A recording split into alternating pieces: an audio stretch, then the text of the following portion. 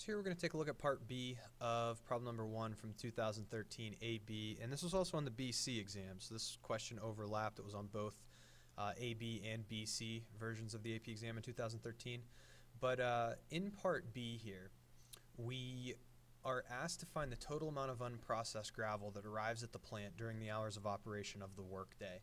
Now this is the rate at which gravel arrives. We're given that, and what I have on my calculator here already is I have that function graphed. I had to adjust my viewing windows back in part A, or my viewing window back in part A. So if you just try to graph this, you won't see this picture right away.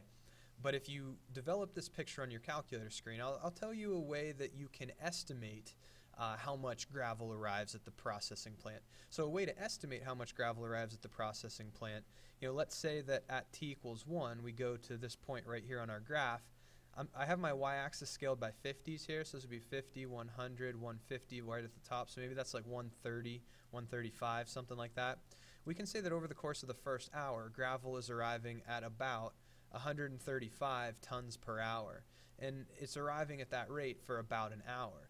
This estimate for how much gravel arrives over the course of the first hour is essentially the area of this rectangle that I'm attempting to draw into the graph right here.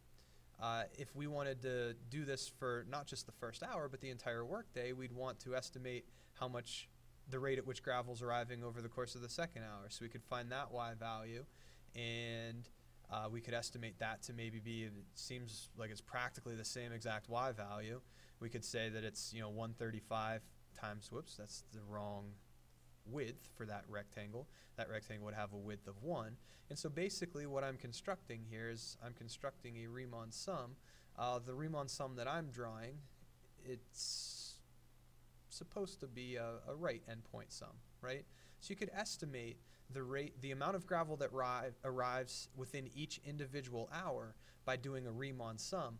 We don't want to rely on an estimate. We want to use what we know about integrals. We know that we first developed the idea of a definite integral by doing a Riemann sum, and since then what we've said is if we integrate a rate of change, as this is, it's a rate of change, if we integrate a rate of change, what we end up with, unit-wise, if you think about the units of g of t, this is measured in tons per hour.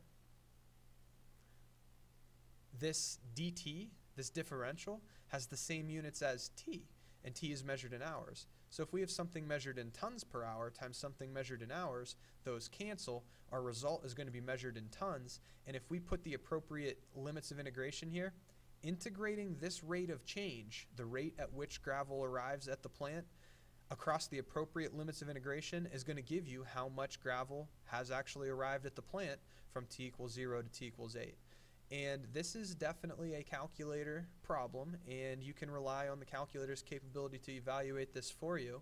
So I've already got this function graphed that I want to integrate, and if I go into the calculate menu, the 7th option in the calculate menu will let you do a definite integral. We want to do this definite integral from 0 up to 8, and if we go ahead and copy this answer down, we get an answer that's approximately 825, and we want to take this to 3 digits of accuracy, so that would be 0.551, and rounding or truncating is going to leave us with that 0.551 value.